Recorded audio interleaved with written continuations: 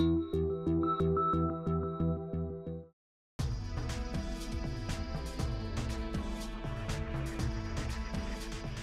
Quebec, Canada, 500 kilometers north of Montreal, near the mining center of Chibougamau, lies the Lac Dore complex.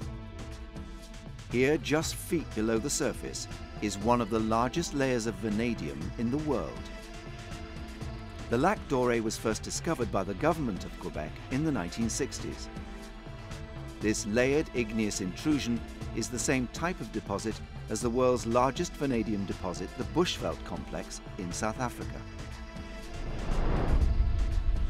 Unlike gold, silver, or even nickel, vanadium is not a well-known metal. Even though it's used in many of the objects and buildings we see every day, most people have never heard of it. That may be one of the reasons why the market has yet to recognize the economic significance of the Lac Dore and INT deposits.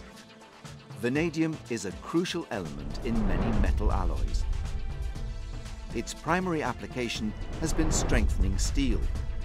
It's used in buildings and bridges around the world, the steel sections of Chicago's famous Willis Tower, the reinforced steel bars in Hong Kong's Central Plaza, and the countless new buildings being constructed across China today.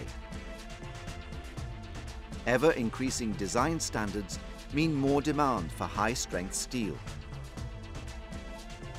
Vanadium is also used in hundreds of other steel applications. These include heavy equipment, industrial tools, automotive parts, medical devices, ship plates, rail lines, turbine engines, airframes, and military vehicles. Demand from the steel sector continues to grow. But what makes vanadium the metal of the future is its applications in green technology.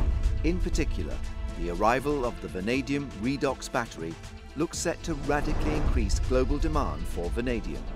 Norma is CEO of Ashlon Energy up in Paynesville, and it's a company that provides multi-megawatt energy storage solutions using, and I have no idea what this is, Vanadium Redox fuel cells. That's one of the coolest things I've ever said out loud. Fortunately, the company has some expertise in this area.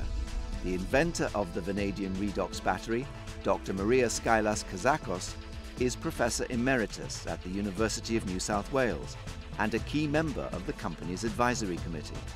Dr. Skylas-Kazakos' involvement is a clear indicator of the significant role that the Lac Dore and INT deposits can play in the development of the VRB and other green technology.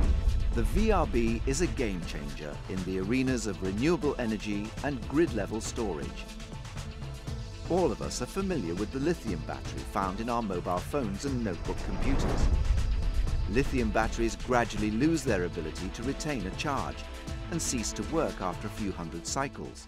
A lot of batteries are limited in how many cycles you can do because they undergo changes in the materials, in the solid materials. Every time you cycle it, it changes its form and it eventually becomes inactive, so you can't keep on recycling it. In contrast, the electrolyte solution in the VRB is inert to charge-discharge cycling. Its cycle life is, theoretically, limitless, and energy can be stored for an indefinite period of time. Energy storage is going to be a critical component of the smart grid, and that's where we're very confident that the vanadium battery is going to play an important role. Until now, the variable nature of wind and solar power has been a major limitation. VRBs, however, are already being used with great success at a few pioneering sites in Japan and the US. Utilities companies can use VRB technology to optimize electricity supply. VRBs can store electricity during non-peak times and can provide this electricity during peak times. VRBs also have the advantage of producing no emissions. So unlike conventional power stations, VRBs can be located within towns and cities.